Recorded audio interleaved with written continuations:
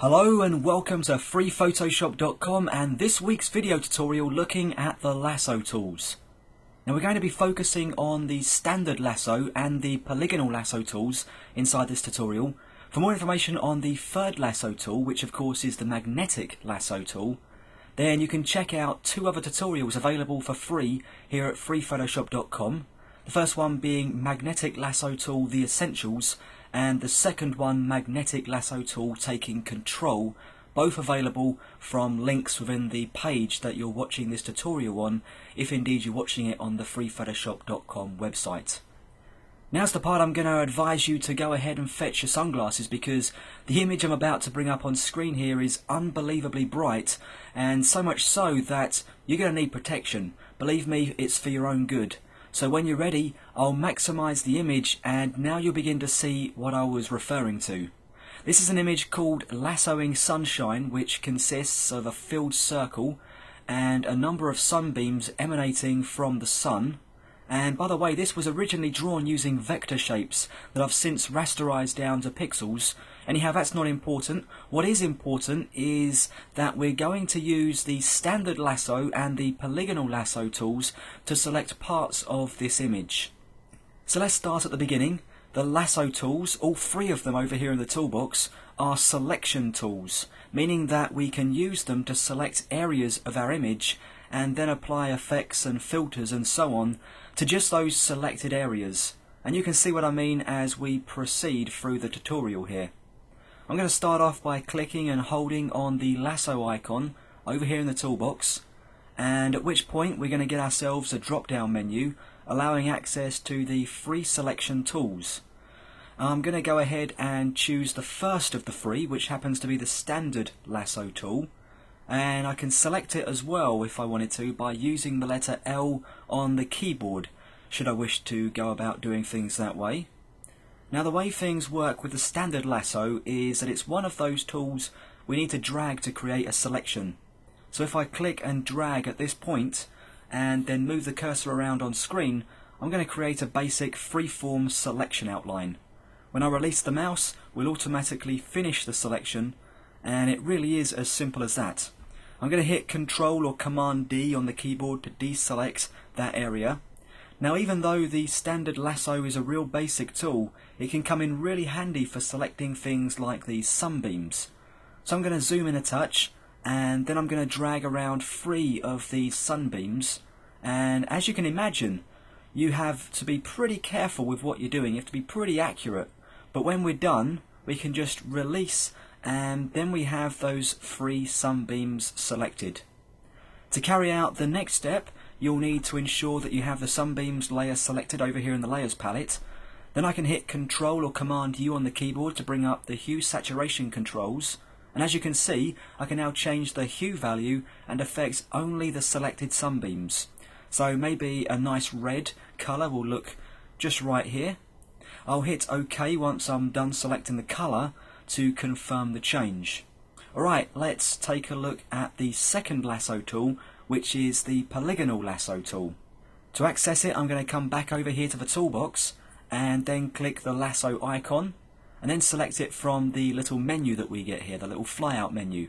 This time, instead of creating a freeform selection like we did with the standard lasso, we're creating a straight-sided selection outline, something we could also refer to as a polygon.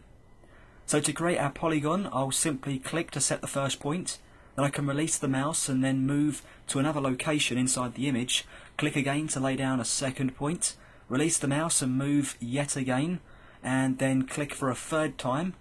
And so I'm creating, basically, what I'm doing here is creating a series of corners every time I click, and they're joined by these straight segments.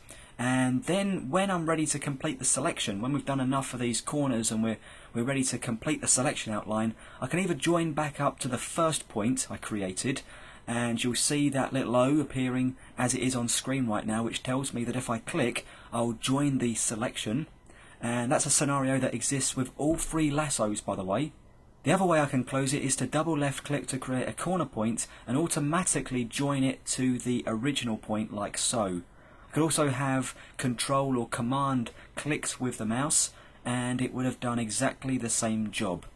So once again I'm going to select 3 of these sunbeams, and by the way, if I hold down the Shift key whilst I'm using the Polygonal Lasso tool, I'll constrain the angle of the segments to 45 degrees. And another thing, if I hit the Delete key, I can delete the last corner point. If I wanted to remove the entire selection, I could press the Escape key to delete the entire shape. However, I'll continue to click away to select these sunbeams, and when I'm back at the starting point, I'll just click here to complete the selection outline. And once again, I'll hit Control or Command U to bring up the hue, saturation controls. And this time I'll move the hue slider over to the right in order to access something like a dark blue. And then I'll hit OK to accept that change. And then Control or Command D to deselect once again. Okay, one last thing I want to do here, and that's to return those sunbeams I previously changed back to yellow. So I'll start off by selecting all of the sunbeams, which I can do with the standard lasso. So I'll hit L on the keyboard to switch to the magnetic lasso, and then again to revert back to the standard lasso. L, by the way, just cycles between the 3 available lasso tools. So now I have the standard lasso active. I'll start dragging around all of these sunbeams. And by the way, I can switch to the Polygonal Lasso tool in the middle of the selection by holding down Alt on the PC or Option on the Mac, and then releasing the mouse and just clicking away like we usually would with the Polygonal Lasso. To switch back, we need to make sure we have the mouse button pressed and then just release the Alt or Option key. Okay, I'm going to continue encircling the sun just like so until we reach the starting point of our selection, and then I'll release. Now I just want to amend the sun in this example, not that it would really matter, but I'm going to go ahead and deselect it from the selection, first of all by choosing the Polygonal Lasso tool, which is what we're going to use to get precise control over what turns out to be a fairly tight area in between the sunbeams and the sun. And then I'm going to come up here to the selection methods in the options bar, top left here of the screen, and activating this 3rd one along, which is our subtract from selection option. I'm going to be recording another tutorial based on some of these selection options, which I hope to have available here at the freephotoshop.com website in the coming weeks. For now, we can see that we're going to be subtracting from a selection because we have this little minus sign next to the cursor. And all I'm going to do here is to make a selection around the sun. And yes, I'm fully aware that we could do a better job by using the elliptical marquee tool, but remember this is just an example. And by the way, remember when we were using the lasso tool and we managed to access the Polygonal Lasso tool whilst we were working away just a few moments ago? Well, we can do the reverse here. If I hold down the Alt or Option key and then drag, I get access to the standard lasso. If I then release Alt and the mouse, I return back to the Polygonal Lasso. Easy as that. And comes in really, really useful sometimes.